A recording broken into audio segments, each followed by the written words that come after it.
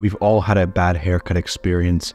You go into your barber, they cut your hair, and you look at it and you're like, how the hell did they just mess that up? As someone who's had tons of hairstyles and tons of hairstyles completely ruined, it is time for me to pass down the information so you don't make the same mistakes that I did growing up, and how to avoid those bad haircuts altogether. Something that took me a long time to understand was that you cannot just point at a haircut on your phone, show it to your barber, and they will copy and paste it onto your head. There's so many things to take into account, and so I want you guys to take the advice of your barber. If they say that they think this might look better with what you have, do that, because if you try to force them to do a haircut that they don't think is going to look good on you with your head shape, with your head texture, listen to them. Otherwise, you're just going to end up with a miserable haircut. They know how your hair will lay, they know the kind of texture and weight and length of the hairstyle that you're going for, and how much that's going to suit you and what your genetics are for that kind of hairstyle. A broccoli top haircut with the sides completely shaved, for example, wouldn't look good on me because my hair is too thick and bulbous on top. And so that kind of hairstyle suits a different hairstyle, hair texture, and hair type. And so you have to understand what you have, what's at your disposal in your genetics, and there's only so much that you can do. The second tip to never have a bad haircut is use the right products. So many people don't know what products they're using. They'll either just take a random pomade and just run it through their hair. Perhaps they're just using the completely wrong product.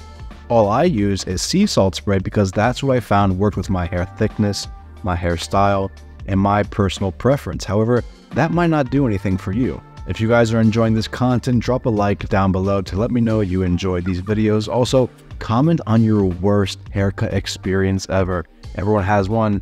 Let's hear yours down in the comments below. So whether you have the best haircut ever or the worst haircut ever, a product that's right for you and your hairstyle can completely make or break your hairstyle. If you cannot replicate what they're doing at the barbershop, it doesn't matter how good of a haircut they did, it doesn't matter how good of a cut they did.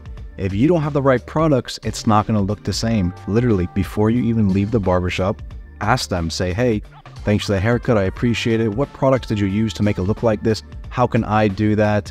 And you don't have to buy the products there. Go at Walmart, go on Amazon and find something cheaper, find something that's in your budget. You don't have to get it from that barbershop, but look at the type. Are they saying a pomade? Are they saying a clay, a mousse, hairspray, sea salt? Clay, I don't know if I already said clay, and they'll be able to advise you best on what's going to work with your hairstyle that you're going for, so you don't have to experiment and spend tons of money on random products that you don't need. My third tip to never having a bad haircut is to research your face shape.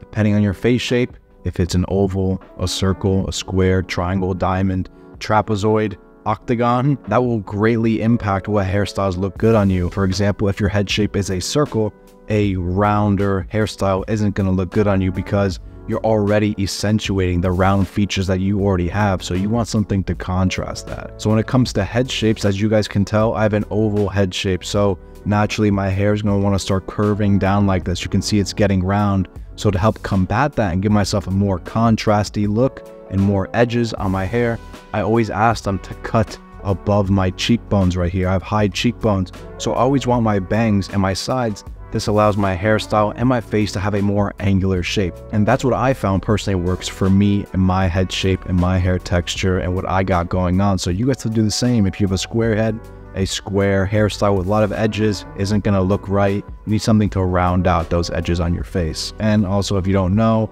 just ask your barber and they'll be able to guide you in the best direction. And lastly, the best way to never have a bad haircut is to bring in a picture of someone who has similar hairstyle and texture as you. If you bring in a picture of a dude with curly, thin hair and you have thick, straight hair, good luck. You're gonna have a miserable time and an even worse haircut.